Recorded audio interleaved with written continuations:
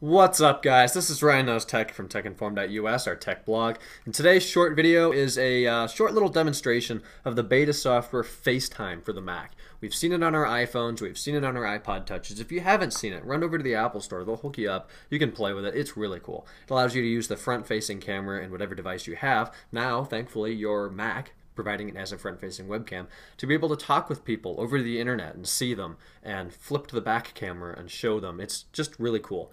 So this is beta. It is free to anybody. Run over to apple.com. Check the link down in the sub bar below to get the link for the beta. It's free. Anybody can do it. So I'm running 10.6.4. I think it works on 10.6.3 and up, which is Snow Leopard third quarter.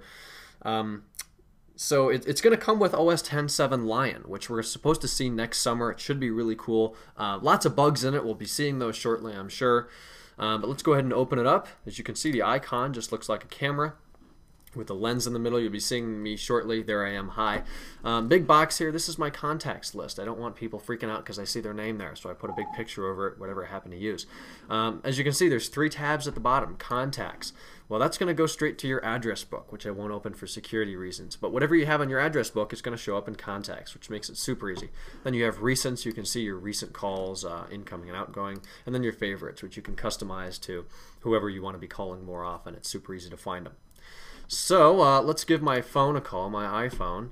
Come down here, find me. You click on me. You have all my contact information, which is annoying. Both my phone numbers and about 9 email addresses. So we're just going to click on my mobile number. There it is, giving a little beep saying it's calling.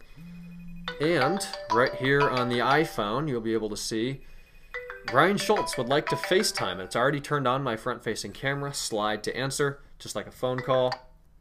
And there it is, connecting. Still taking a second to do that.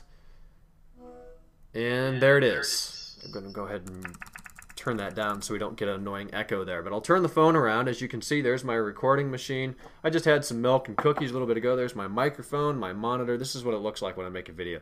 Some headphones. Definitely pretty cool, though. The audio quality I don't have on because it will echo like crazy. But it's decent.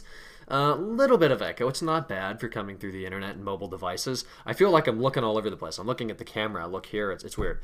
But it's just like FaceTime on anything else. On the iPhone, you can move around your window, change it to the rear-facing camera. Now, I've had difficulties with this. It seems to crash in just about a minute. But if you rotate it, there we go. We're freaking the camera out. We've got a snorkel tube of images there.